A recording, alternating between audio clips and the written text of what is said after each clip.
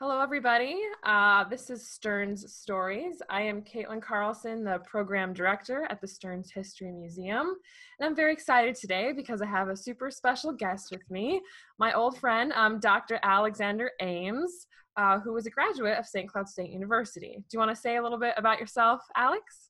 Sure, happy to. Well, first off, thanks so much for having me today, Caitlin. It's just a real pleasure to join you for this podcast.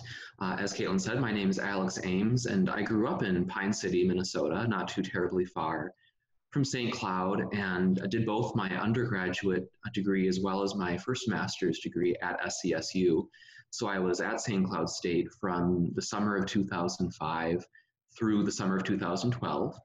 And then after finishing my degree at SCSU, I entered into graduate school at the University of Delaware and did two more master's degrees and a PhD at Delaware, and have since relocated to Philadelphia. And now I work as collections engagement manager in the collections department at the Rosenbach, which is an historic house museum and special collections library affiliated with the Free Library of Philadelphia. So if anyone's interested, I would invite you to go to rosenbach.org and learn a little bit more about the institution and some of the online resources that we've been developing in the last few weeks.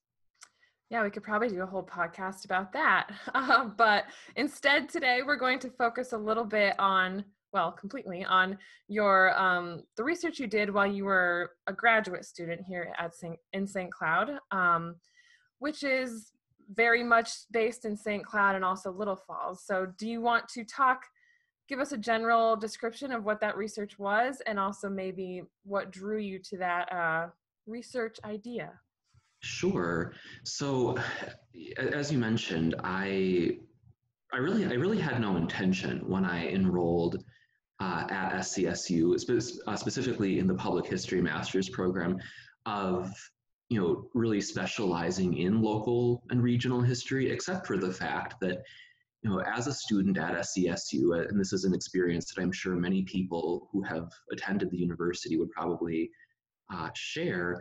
I spent a lot of time, of course, walking around campus, exploring the South Side neighborhood, the residential neighborhood in the immediate vicinity of the campus, and being someone who's fond of architecture, fond of social and cultural history, I became really interested in the beautiful residential architecture in that little part of town, and especially became sort of curious about the relationship between the university, which obviously had grown up within this residential neighborhood, and the local community that had immediately surrounded this college, in the South Side neighborhood.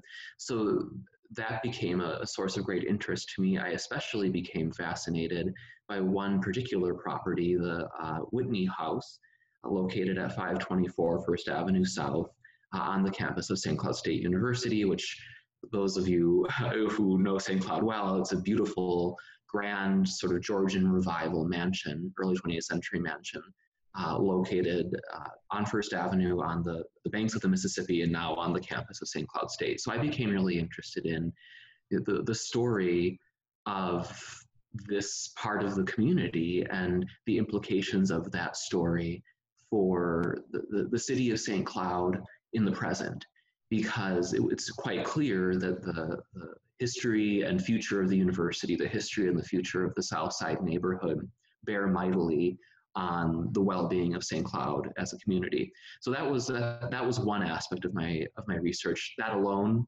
could have been the entirety of a master's thesis. But what ended up happening was, sort of through a series of unplanned events, I ended up spending a fair amount of time while in graduate school at SCSU up in Little Falls. I did a couple internships at various institutions up there, and really became fascinated by the different civic culture and the different relationship with local heritage that I felt in Little Falls as compared to St. Cloud, mostly as encapsulated in the Linden Hill estate, which is the historic Weyerhaeuser and Musser estate of approximately 10 acres located on the banks of the Mississippi River in Little Falls, and it's this important site in Little Falls collective memory. And so as I was bouncing back and forth between taking classes at SCSU, working at the university as a graduate assistant, and then spending time in Little Falls, I decided to focus my research on trying to do a sort of comparative community study, looking at why did St. Cloud end up with its own sort of relationship with its history, with its local heritage, and why did Little Falls end up going down a somewhat different path. And the basic conclusion that I sort of came to, and this is of no surprise to those who live in central Minnesota, is that St. Cloud has a really different relationship with history and with the past as embodied in architecture and sort of community heritage than does Little Falls. And the whole purpose of my project was really to try to unravel why that was the case. Okay. So as a representative of the South Side in St. Cloud, you focused on the Whitneys and Mrs. Alice Whitney in particular. Was it just because you were drawn to that specific house in that neighborhood, or was there something about Mrs. Whitney that symbolized this idea that you were trying to analyze? What was it that really drew you to the Whitneys? Well, their family story, the story of that house, and the long-term ramifications that the acquisition of the Whitneys had for the South Side neighborhood and for the university, they really encapsulate and tell the story of the South Side neighborhood. And without diving into too many complex details, I'll just sort of explain why that is the case, and specifically why and how the Whitney family ended up in St. Cloud. Sure. So, sort of the general history of St. Cloud is pretty well known, that it grew up in the 1850s, as an incorporated city out of 3 smaller settlements on the banks of the Mississippi River when St. Cloud was still sort of a quote-unquote frontier community. One of these smaller settlements was called Lower Town, one was called Middle Town, and one was called Upper Town. The most important for our story being Lower Town, which is the part of St. Cloud, which today is known as the South Side neighborhood where the university is. Lower Town was by and large south of a ravine that ran from Lake George over to the Mississippi River and drained into the Mississippi. And so in sort of early days, that ravine was an important geographic dividing point between Lower Town and then Middle Town to the north, which was centered on St. Germain Street. Lower Town became very distinctive in early St. Cloud history because that was thought to be probably where the most economic vitality would be in this set of settlements. And so a lot of the early settlers, the early prominent settlers, Protestant Yankees and people from the mid-Atlantic region of the United States, who were some of the early business people, early white settlers of this area, came to Lower Town and settled there. Now, of course, what ended up happening was that Lower Town did not become the sort of the commercial center of a united St. Cloud. That became St. Germain Street, that became Middletown. So Lower Town became, by and large, a residential area. It remained associated heavily with the sort of Anglo-Saxon Protestant crowd, early people from the early settlers from the East Coast, who became some of what were considered sort of the pioneer families, the first elite families of this early settlement.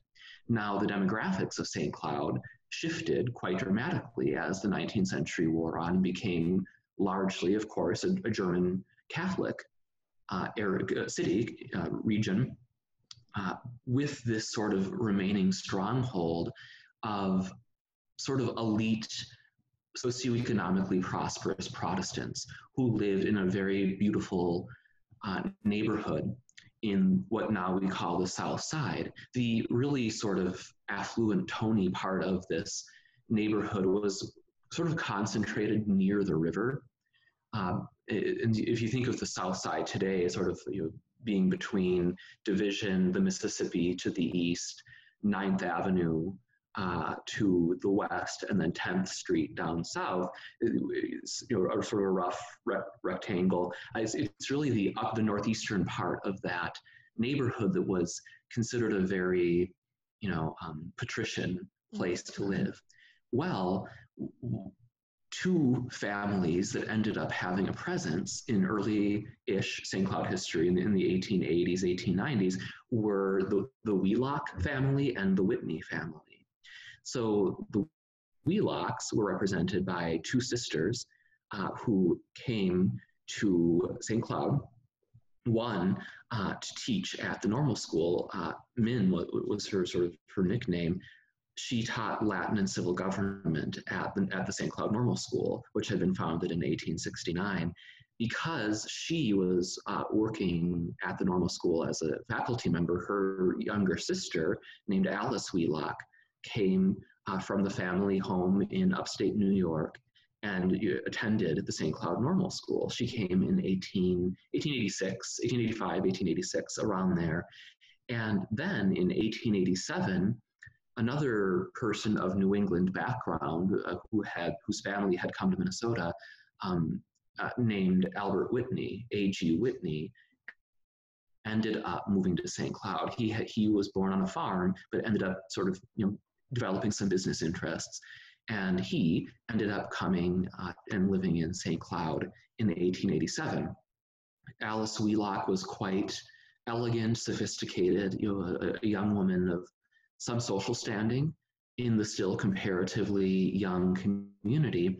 And she had no shortage of suitors. There were several men interested in courting her. Mm-hmm. And let's just put it this way, in thinking in terms of her own future well-being as a married woman, she ended up choosing quite well. Yeah. And married A.G. Whitney, as he became known. And basically, the Whitney family became the leading business family in St. Cloud, the leading social family in the city, and really embodied in this one family the heritage of Lower Town. They were Presbyterians. They were extremely, extremely well-to-do, especially sort of in the local milieu. A.G. Whitney basically really made a fortune by coming to predominate in the streetcar industry in St. Cloud, as well as electricity. So he started off, as many early business people did in the 19th century, in real estate, loans, finance, that sort of thing, but then really strategically grew into streetcars and electricity. And so needless to say, that was a wise path to take, and he did very, very well. And so they had built their house, they built a house on First Avenue, in the late 19th century, and it was a sort of a Victorian, perfectly nice home.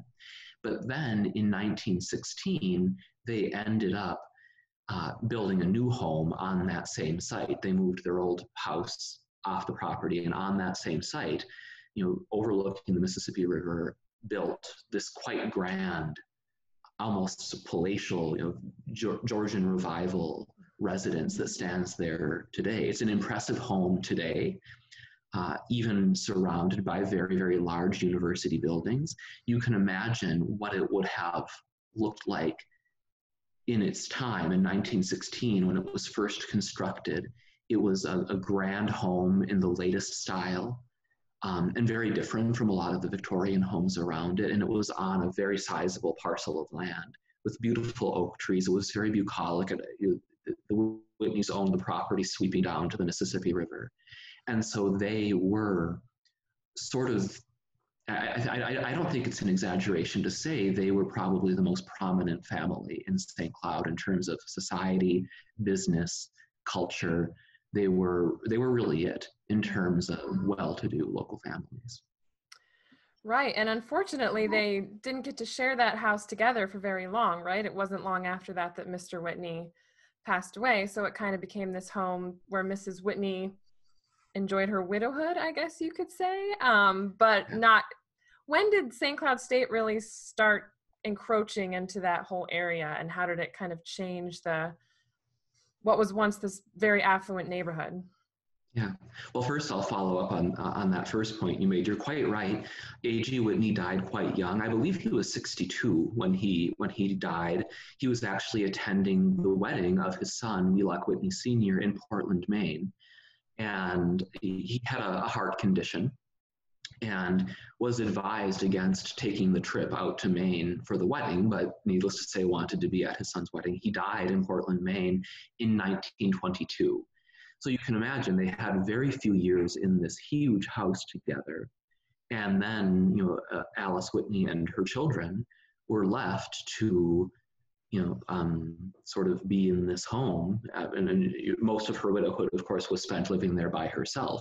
So she spent upwards, she died in 1954. So she spent from 1922 to 1954 in this absolutely mammoth home, very grand home.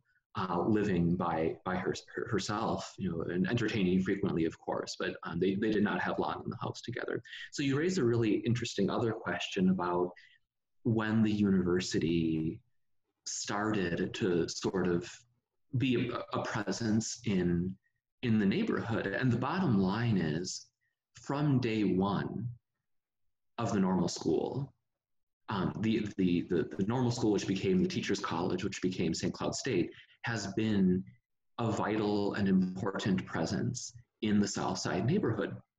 As a matter of fact, and this is a point that I find to be so ironic about the eventual history of sort of the school really taking over a lot of land in the neighborhood as it grew. In the 1860s, a lot of movers and shakers in Lower Town, in the South Side, desperately fought to win the normal school for Lower Town. So what ended up happening was, when the state legislature had decided that there would be a normal school in St. Cloud, each of the different settlements realized that this would be an economic advantage to have the school placed in the boundaries of the old settlement, be it Lower Town or Middle Town. And so there was a bit of an effort on both parts to sort of win the normal school for the different parts of the community, while Lower Town ended up winning. The state acquired the Stearns Hotel, and that became sort of the base of the school. And for many decades, the normal school and the Teachers College were of a size that they were not out of place in the residential neighborhood. So from 1869 really through the Second World War, so in that significant chunk of time, the school never grew to a size that made it a bad fit with a residential neighborhood. The number of students was never so large. The number of faculty and staff was never so large that it would really overwhelm the neighborhood. And actually quite the contrary, for a neighborhood comprised of people who value cultural opportunities, concerts, music, that sort of thing, a lot of the old Lower Town elite actually really smiled on having this educational institution in the neighborhood. Many university administrators, many students lived in the neighborhood, many faculty lived in the neighborhood.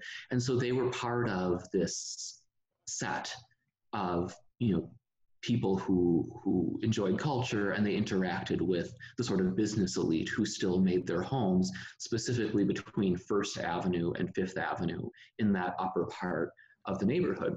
Now, of course, what ended up happening was, after the Second World War, when there was a dramatic increase in the number of people seeking higher education through such efforts as the GI Bill, you started to see an absolute, a skyrocketing enrollment at St. Cloud Teachers College.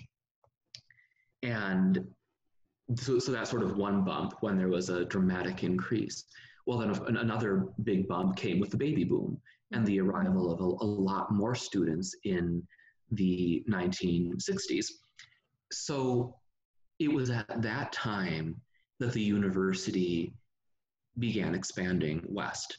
Now, it wasn't or sort of preordained that it was going to have to be this way. As a matter of fact, university administrators, namely President George Budd, had put forth a proposal actually to move the college to a different site because it became very clear that there wasn't a whole lot of space to grow where the school currently was. For most of its history, pre-World War II, almost the entirety of the normal school, the teachers' college, remained, it almost completely remained to the east of First Avenue. Most of the big university buildings did not push out into the neighborhood. All of that began to change when Budd and others were unable to convince the legislature to move the entire university, the entire college, to a different site. So that basically meant that if the school were going to grow, it would have to push into the surrounding residential neighborhood. And so the process unfolded very quickly in the years following the Second World War. And by 1965, basically the school had already sort of marched over to Fourth Avenue and sort of become a much larger institution. Now, all of this, to be sure, the university, the growth of the school was probably the biggest single variable in the sort of path that the South Side neighborhood has taken. But one of the most interesting things that I uncovered in my research is that it's not the whole story. And the reason I say that is because the foundation of economic, cultural, and sort of religious eliteness on which the old lower town gentry, so to speak, sat, had begun to sort of ossify and crumble, quite regardless of the university. St. Cloud became a very different city in the first few decades of the 20th century with sort of economic expansion. It became a very Roman Catholic city, and this old Protestant elite, really they were not in a position of sort of hegemony. And so it's interesting because as the generations rolled on, Mrs. Whitney's social caste, while still important and while there were still descendants around, this wasn't the predominating cultural force in the city anymore. Interestingly enough, Mrs. Whitney herself never minded the growth of the university. And quite the contrary, actually rather reveled in it. She was not a woman to get caught up in sentiment. She was very forward-looking. She was, it's interesting, of course, one of her major philanthropic contributions to St. Cloud was 2 donations of land for the construction of airports. Mm-hmm. So she's very much a forward-looking person. And she really enjoyed the hubbub of collegiate life. Of course, she came to St. Cloud to be a student at the normal school. Twice, she decided to build a house right next door. Even in 1916, when she built her house, at that point, the school wasn't huge, but she was right next door even then. So she really didn't mind, and quite, as a matter of fact, quite enjoyed the being in that area. So, she herself was very forward-looking. But as the 20th century wore on, the cultural balance of that neighborhood really began to shift. And so today what you end up with, of course, is a part of town that combines university buildings, large institutional structures, with these little reminders of what that neighborhood was. at a much earlier point, basically exactly 1 century ago, in 1920, when it's sort of at its height. The old sort of lower town elite and their immediate descendants living in rather grand circumstances in what was a very bucolic residential neighborhood. So you don't have, a group of people that's super passionate or has any power to really fight to preserve any of these buildings. Is that fair to say? Or any reason to? I think that I wouldn't go so far as to say that there were no people sort of who were interested in defending or preserving, or people who didn't recognize what was happening. Quite the contrary, there were many people who regretted what was happening in the South Side, regretted what was happening in other parts of the city where important pieces of local architecture were being demolished to make way for, more roads, better roads, new buildings that could better serve an emerging economy. But I think the bottom line is that St. Cloud in the mid-20th century is an extremely prosperous city. It's growing, its economy is growing, the city itself is expanding in new directions. And so the balance between interest in preservation and interest in expanding local economic opportunity, really tilted in the favor of economic opportunity. And something that I think is maybe impossible to prove, but something that I wonder is, because those early families who lived in Lower Town were somewhat disconnected from what became this much larger population, did that mean that those homes didn't really resonate as important historic sites for a lot of other people in the city by the time their fate had to be decided? And I think it's possible. Again, I think it's really hard to say with any certainty, but I've often wondered, hypothetically speaking, let's say a family like the Whitneys had lived in a much smaller town and built a house of this nature. Would the house have a different place in local memory? I don't know. But I think that the bottom line is, economic forces really drove the change. And the fact that the school was growing, which, let's not cover up the fact that what that meant was that many, many people were able to attain higher education who otherwise may not have been able to. So on the one hand, of course, the preservationist in me thinks how sad that many of these structures ended up being demolished. On the other hand, progress, so to speak, proved beneficial for many. Many of the homes in the South Side, namely the homes of the Mitchell family, were demolished before the normal school, or one of the Mitchell family houses was demolished before the normal school, and what became the Teachers College really expanded. So it's a complex story, but suffice to say that the economic interest of the city shifted such that some of those grand old residences in the neighborhood made way for different buildings and for different uses. Yeah, and especially when you think about, historic preservation was not at the top of people's minds in that time period you're speaking of, right after World War II. Economic prosperity was at the top of people's minds. So it makes sense in that regard as well. But you were talking about comparing it to what happened in Little Falls, which is a story I had not read before and I thought was extremely fascinating. So do you want to tell us a little bit of background about the Little Falls story? Sure. So it actually makes the story of Little Falls and the Linden Hill estate, about which I'll tell you more in a moment, makes for a wonderful comparison to what was happening in the South Side. And a brief thumbnail sketch of the sort of the economic history of Little Falls reveals why. So, Little Falls and St. Cloud in some ways have a lot in common. They're both river towns on the banks of the Mississippi River.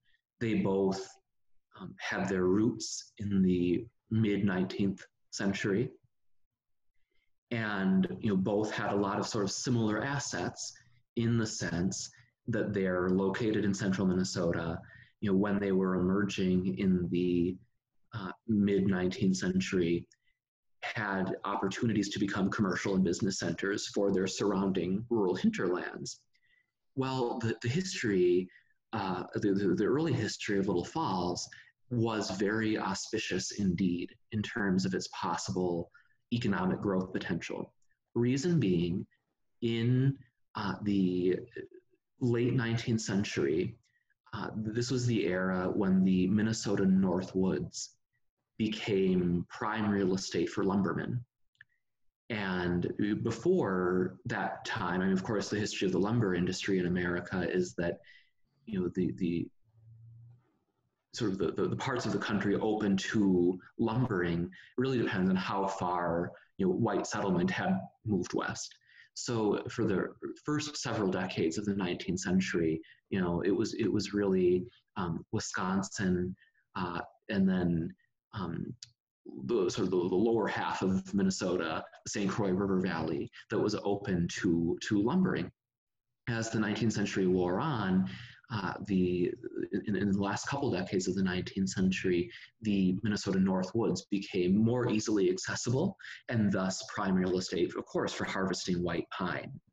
So the Weyerhaeuser Lumbering Syndicate, which was, Frederick Weyerhaeuser was a German immigrant who was the really leading lumber figure in this period in American history, began, acquiring interests in northern Minnesota, and basically had to find a place in a town in Minnesota that would serve as the base of Weyerhaeuser operations, bringing, freshly harvested lumber from the North Woods down the river, down the Mississippi, saw it, and then bring it to market. And so there was, needless to say, intense competition about which city or town would come to host the Weyerhaeusers and their lumbering interests. And this involved, many different river towns wanted this opportunity. Minneapolis was a contender. St. Cloud was a contender. Little Falls was a contender.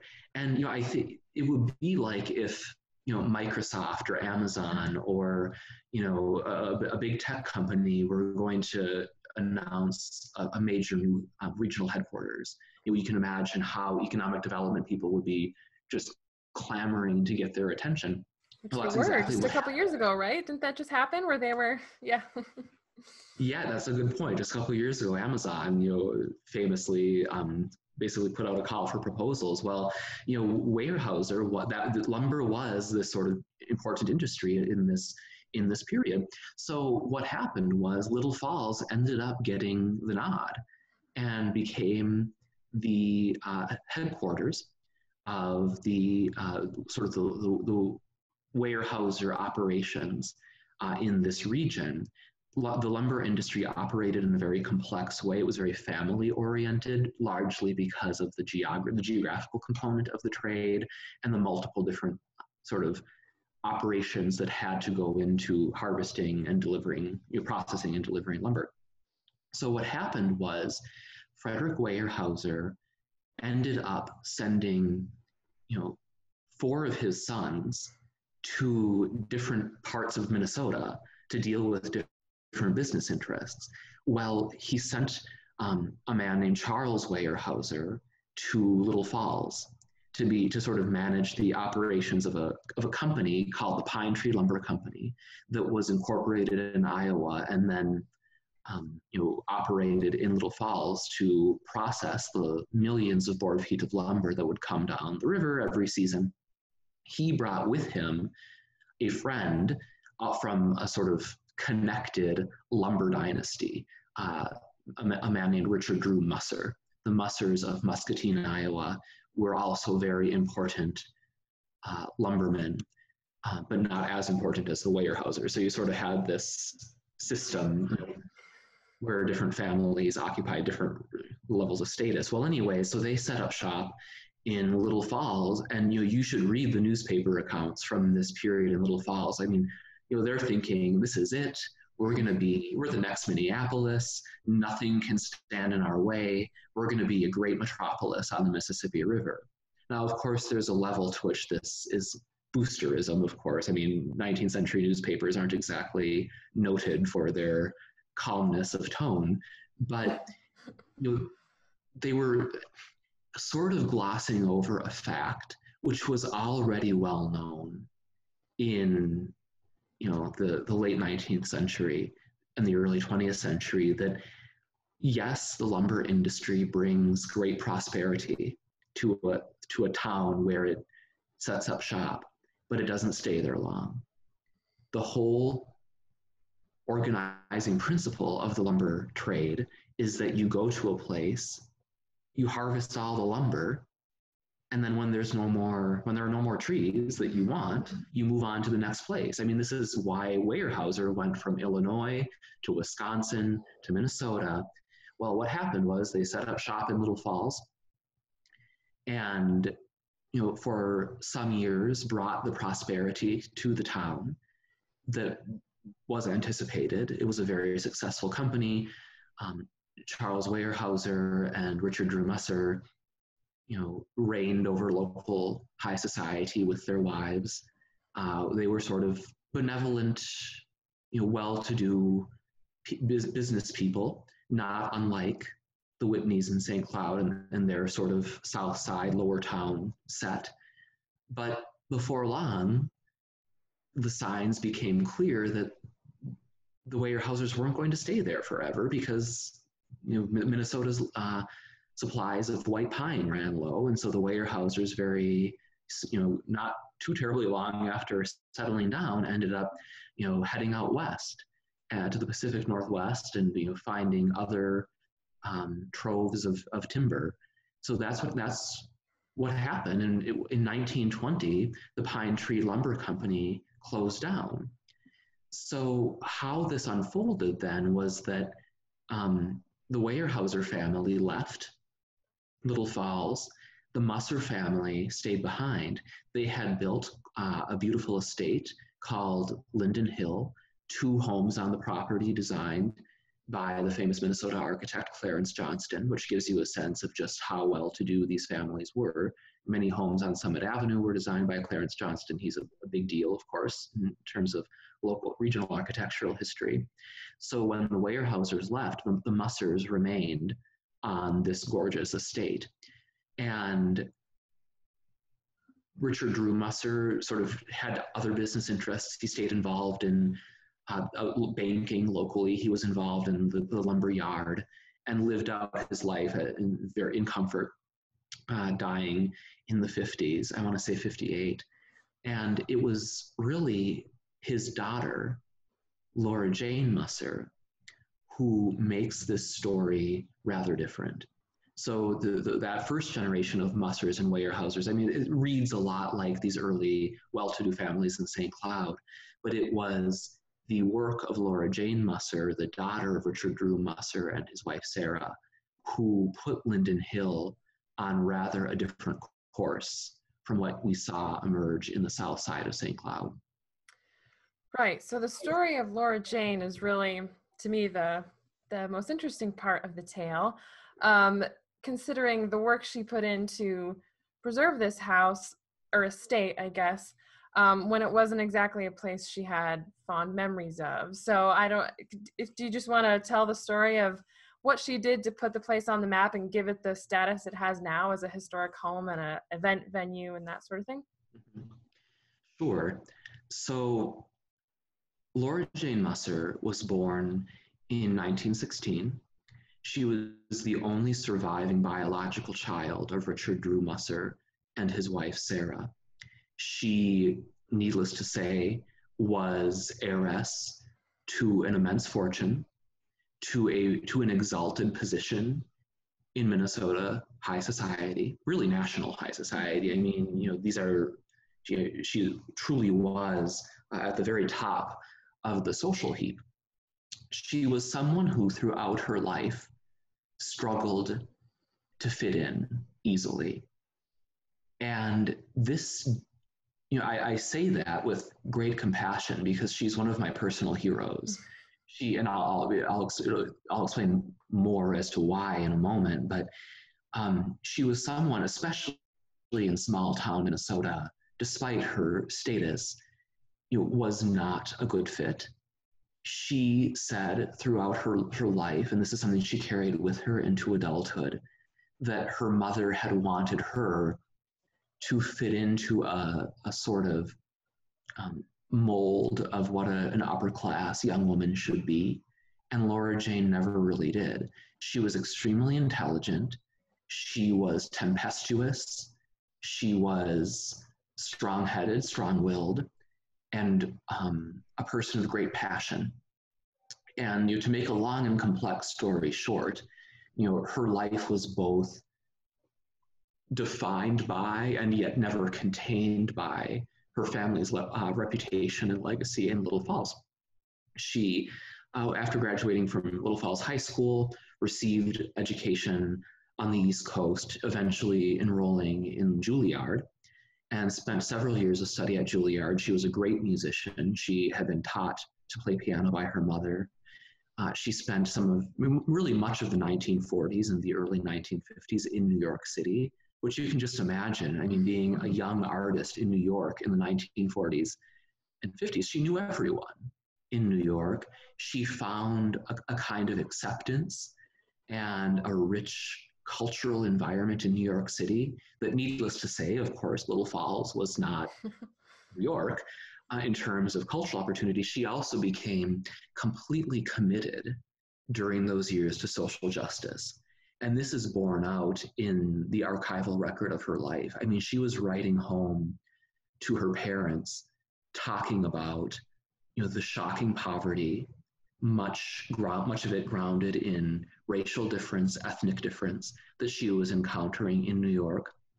And, think of this, rather than turn up her nose or sort of feel bad and move on with her well-to-do life, she became involved in social services efforts in New York. She became a tremendous philanthropist, and while in New York, really started her lifetime work of using her fortune to support the less fortunate. She donated to social justice causes. She donated to historically Black colleges and universities. She did all sorts of work geared toward helping people in need, and became in the process a great patroness of the arts. She supported artists of all backgrounds. She took a particular interest in encouraging the careers of young people who could benefit from her, both her expertise and her own considerable musical talent, as well as her family's standing and wealth. She used those assets to help other people achieve their own goals, which they may not have been able to otherwise. Well, she spent probably what were actually the best years of her life in New York City. But in 1953, because of the illness of her mother, came home to Little Falls and then took care of her father until her father's death in 1958. And she spent the rest of her life from 1958 through 1989 with Little Falls as her main place of residence. She traveled extensively. She had an apartment in New York, but Little Falls was her place of residence. She was, despite her fortune and despite her accomplishments in her education, she remained very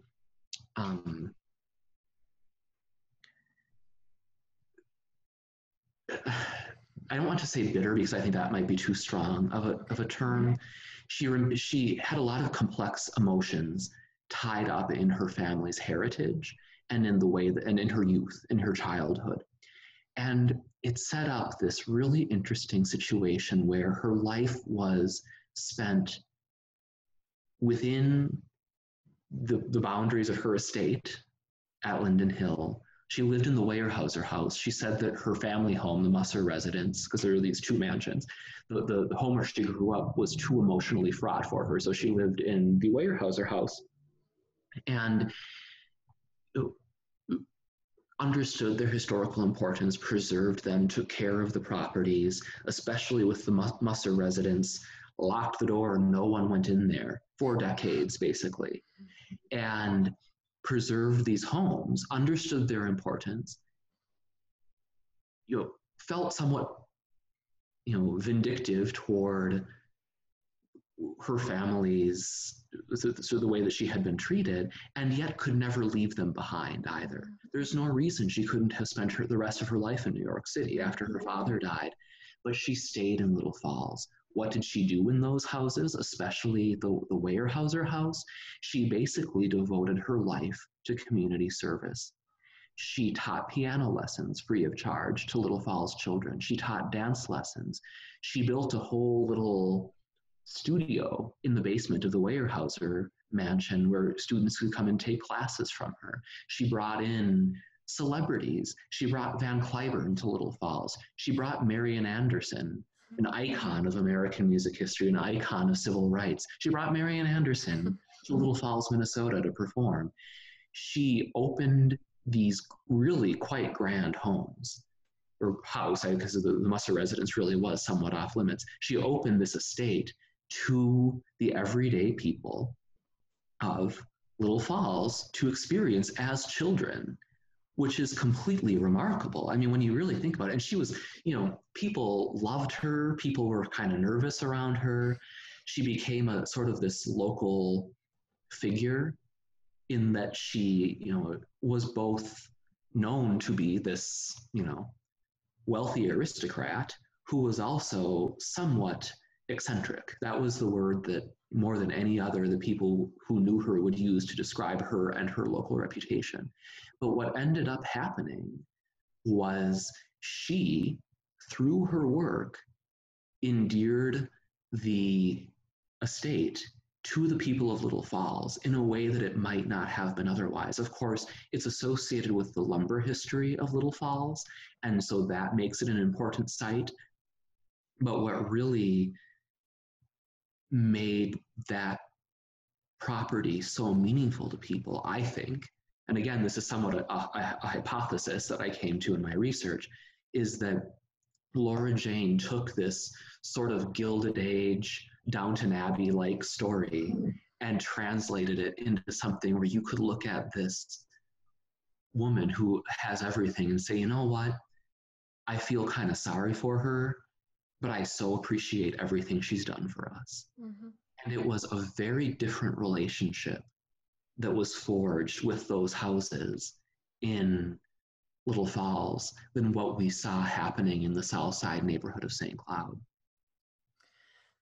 Yeah, so I mean, obviously there's a lot of external factors at play, but I like the way that in your research and your thesis that you tied the houses to these two women and how Mrs. Whitney was always looking ahead and Laura Jane, for whatever reason, could not help but look back, and therefore, I mean, you can't really say therefore, but the house of her family is preserved, and Mrs. Whitney's, it's still there. I guess you can maybe enlighten us about the state of that house, but I just think that's interesting that that's the way you describe those two women, and that's the status of their legacies or their physical house that they lived in.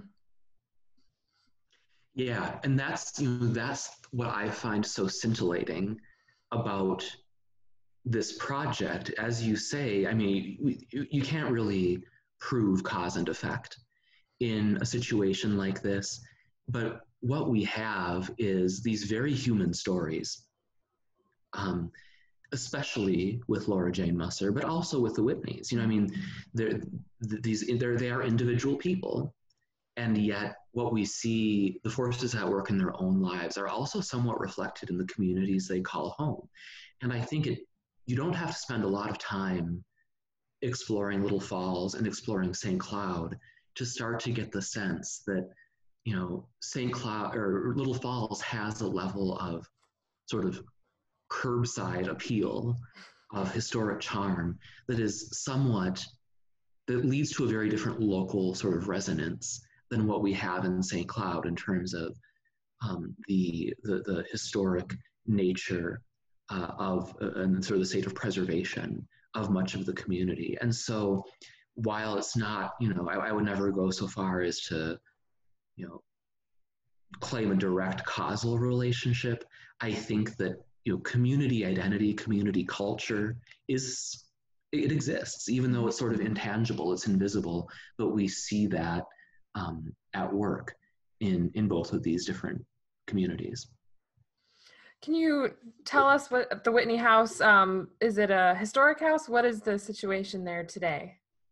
Sure. So I'm happy to. Let's sort of rewind a little bit because I want to start by sharing with you a quote from a well-known St. Cloud figure named Glanville Smith.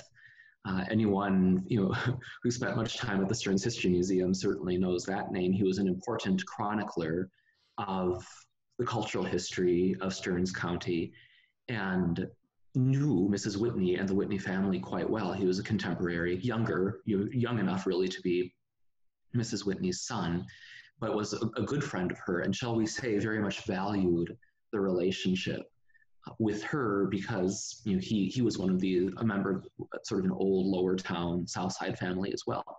And so after Mrs. Whitney died in 1954, if I recall correctly, Glanville Smith wrote in his journal about sort of a reception held following Mrs. Whitney's funeral, the reception being held at the Whitney house.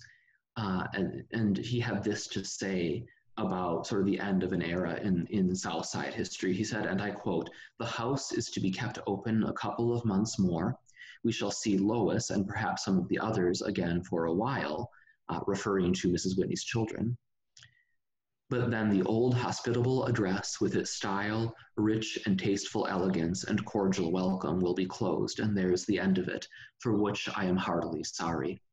So Glanville Smith had a feeling, and rightfully, it was, I'm sure, brutally obvious that the passing of Alice Whitney, who was sort of this grande dame of local society, marked the end of this era in Southside history.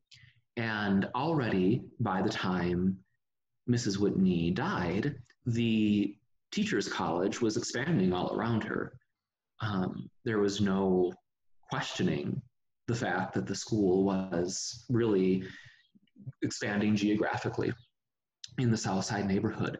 The Whitney family had been approached by the Diocese of St. Cloud about acquiring the property, acquiring Mrs. Whitney's house. And for whatever reason, the diocese ended up not purchasing the home. They wanted to use it as a student center for members of the Catholic faith who were attending the college. Well, what ended up happening was the state of Minnesota acquired the home from the heirs of Mrs. Whitney. Basically, the heirs sold the house to the state of Minnesota at half price, sort of at a 50% discount for its actual value. And it's sort of a complicated story, but there was some hope and some talk early when this was being negotiated that the house would serve as a president's residence for the president of the college, which, it certainly would fit the purpose, right? So this gorgeous grand house.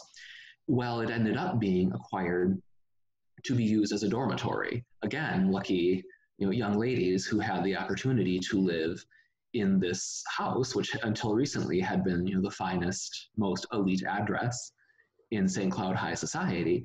So, and that's the function that the house served for some years. It was a dormitory.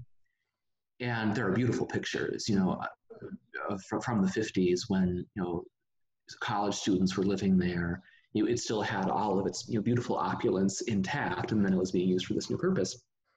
Well, what ended up happening was in 1964, if I recall correctly, the president of St. Cloud State decided to enact what he thought was the initial desire of all parties involved and use the Whitney House as a president's residence. Now, we're in the mid 60s, and this, let's just say, did not go down well once the news became public for a number of reasons. I mean, the devil's in the details, of course, sort of what set off sort of a series of controversial decisions about this, using public money to do some refurbishments on the home in preparation for its being used as a president's residence. But essentially, what happened was it was deemed at the state level, at the sort of state government level, inappropriate for this home, which was purchased by the state of Minnesota. It wasn't an outright gift. It was purchased by the state of Minnesota for use as a dormitory. It was deemed inappropriate that the property should be used as a president's residence. George Budd, I mean, they were already unpacking the china in the cabinets, by the time that this all became well known publicly. It has sort of stirred a controversy. And essentially, Budd had to vacate the premises. I mean, he could not end up using it as a president's residence. And he was, shall we say, a grand figure. George Budd oversaw the expansion of the university. He was well known in educational circles and cut a grand figure. And so it's not exactly surprising that he would want to use the Whitney House as a president's residence. But it didn't happen. And so basically what ended up happening was, after that, I mean, the house has been used for a variety of administrative office purposes since immediately after George Budd left the presidency. It was used as the president's office, so not a residence, but as an executive office, which certainly would lend itself to that as well. But over the years, it's housed various different offices and departments. The house is now quite old. Mm-hmm. So you can imagine it's not necessarily the most commodious and practical office space, even though it's still rather grand in its appearance. I will admit to you, I left St. Cloud. I moved away from St. Cloud in 2012, so I have really no idea how the home is being used or what plans are for it moving forward. I had heard that it's currently not occupied by any office, that it's not currently being used as an office space. I don't know what the future of the property will be. It's sort of an interesting dilemma in a way.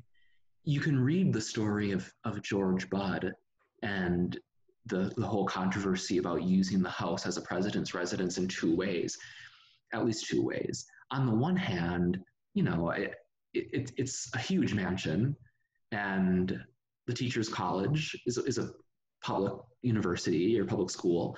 And so, there was some rightful indignation at the thought of this, basically the public supporting this very grand lifestyle. On the other hand, thinking a little more deeply, many college and university presidents have official residences. And I recall, when doing this research, one thing that came to my mind is, doesn't St. Cloud State, in this case, the Teachers College, you sort of deserve to have a ceremonial space of this nature, of this beautiful, very elegant Georgian. It has a very collegiate feel, so it's a beautiful building. I think that there's more to it than just the question of hubris or grandiose lifestyle. There's more to it than that, and I think it says a lot about sort of the educational politics as well about use of the building. But it is, Alice Whitney was referred to as the grand old lady of St. Cloud.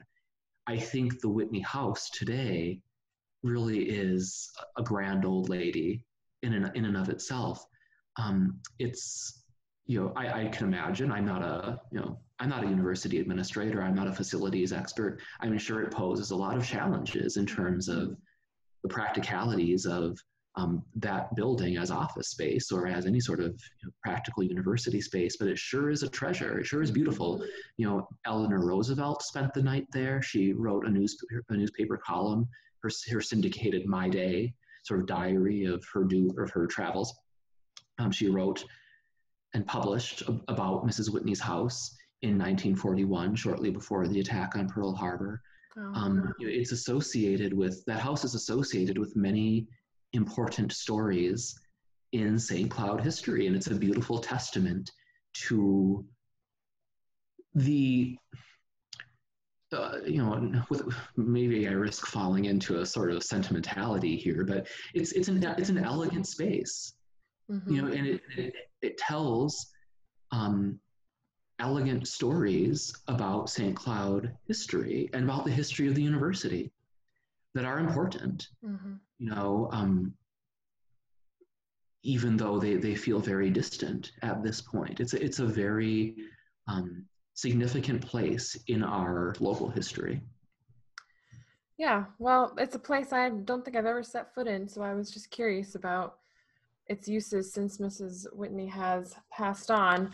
Well, you also tell elegant stories, Alex, so thank you so much for that wonderful history. I know you have a book coming out. It is your doctorate, or it's based on your doctorate, is that correct? It is called The Word in the Wilderness.